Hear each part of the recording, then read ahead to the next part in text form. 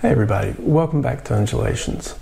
So, I've got a ton of things that I want to talk about and introduce to this channel, but I want to start trying to upload on a weekly schedule. And to do that, I think what I'm going to do, at least at first, is try and sort of alternate where I do a shorter video, maybe about a little bit more of a random or off-topic thing, and then still stick with some longer, more in-depth videos, tutorials as well. So sort of alternate those. And so this video today, this is going to be a short one, and I've got everything kind of like laid out here that's sort of been on my mind for the channel. I've got new things like Microfreak is super cool. I've got a Digatone that I've used the sounds for the channel, but I've never actually done any sort of video about the Digatone.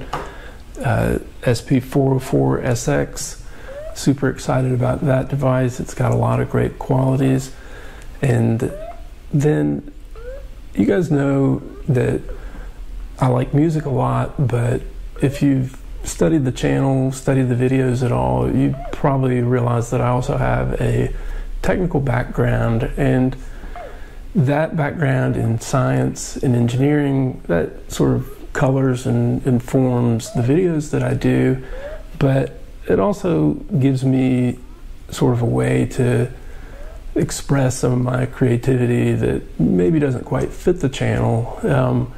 I like to build things, I like to make things, and so this turns out to be great. I do things that are music related, so like maybe some do-it-yourself stuff like with the Raspberry Pi. Hopefully I'll do an episode on the Sonic Pi software at some point soon. I've done music stuff on the BBC microchips. I like Arduino a lot. I've got this Electron 4060 that I've barely scratched the surface on, and so I'm a big fan of DIY stuff and kind of more unusual music gear. So maybe something on the Nintendo Switch like the Core Gadget, or something to do with the Nintendo Labo. There's a little cardboard keyboard specifically on that. I like circuit bending a lot, and that's something that would be great to do a short video on.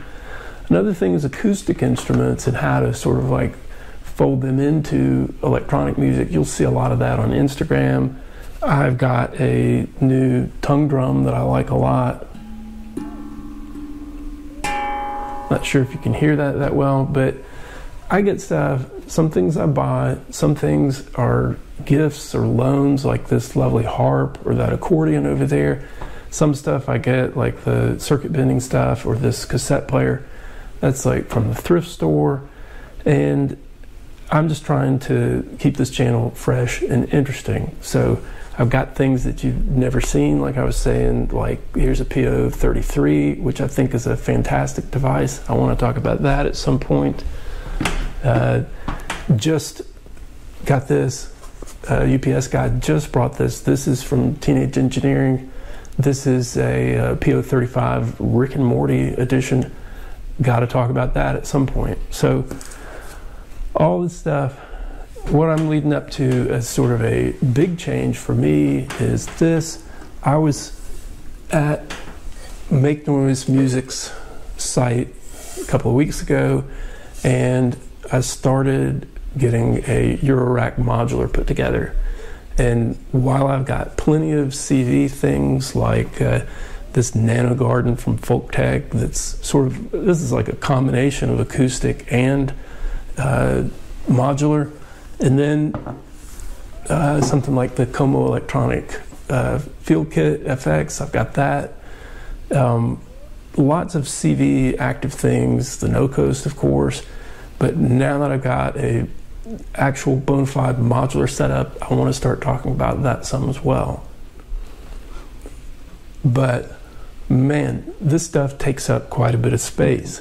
I've got kids, I've got cats, and so kind of getting the modular made me think that something has got to give. So as I mentioned, I like to build things and one of the things that I like to build, and I collect them over time, is building kits like here is a Laser Pegs helicopter. This is a Exploding Kittens house. This is a Minecraft Lego. And the reason I'm showing you these specifically is I had them sitting around. They're taking up space where I would like to be able to put music gear. And so I just went on sort of a building binge, and I built all these things. I guess my favorite was this Lego model of the Guggenheim Museum, which is really beautiful. I do this sometimes to keep, but a lot of times just for the experience of seeing the design and how a model is developed. And so really big on the Lego architecture. But what I'm leading up to for this video is sort of a intersection of all of this. One thing that I had to build was a flat packed laser cut hurdy-gurdy that I just saw floating by on Instagram and decided I would like to try it. This is I guess it's technically a type of zither, maybe.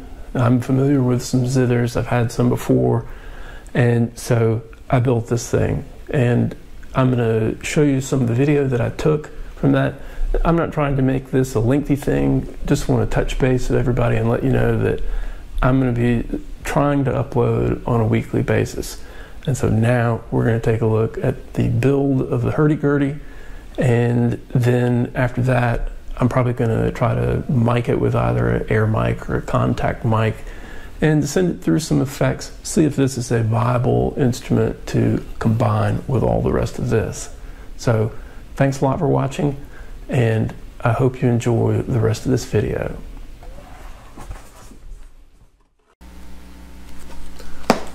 Okay, so here it is. This is the U-Gears hurdy-gurdy. It's laser cut, flat pack, and I'm gonna open it up, see what's inside.